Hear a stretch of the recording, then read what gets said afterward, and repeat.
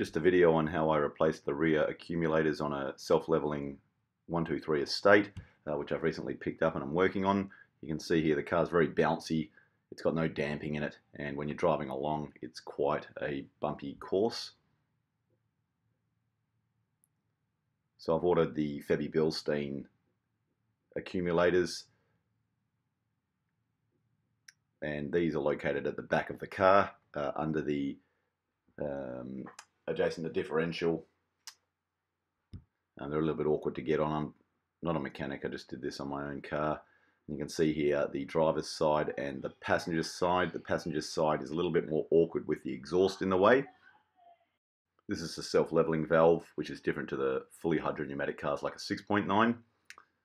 And so I'm just taking off the 17mm bolt, which goes to the strut, and this will leak oil once it's released. Well, not even when it's fully released, so you want to catch this.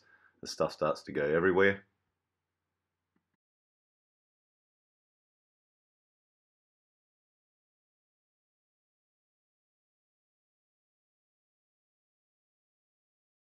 You then need to release the 11mm fluid line, and you want to probably use some flare nut spanners here to avoid stripping them, although access is tough.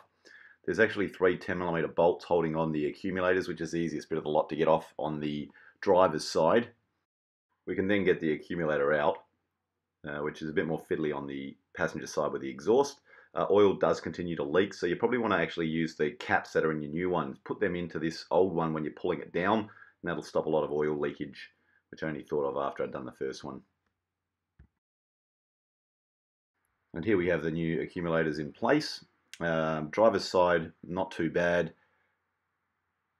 to get on compared to the passenger side, and this is a right-hand drive vehicle, by the way, because the exhaust is a bit of a nuisance, which you'll see.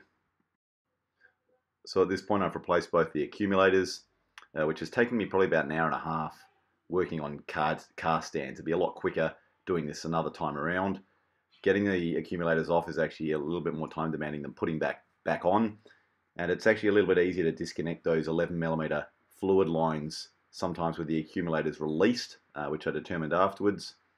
So you can see here, it almost looks like there's a date of 2016 stamped on these, which would suggest that perhaps they're built in a couple of years ago before I've ordered them. I don't know how long the lifespan is on the 6.9s. It's often regarded as around 7 or 8 years.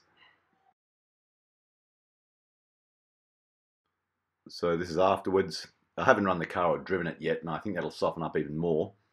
And I haven't topped up the fluid yet, but you can see there's damping there now. It's not bouncing around like a trampoline. And I've got my special work thongs on. And here's just a comparison. I know I'm bouncing up and down a lot on the left side, but you can see that shadow when I've stopped bouncing, how much spring it has in it.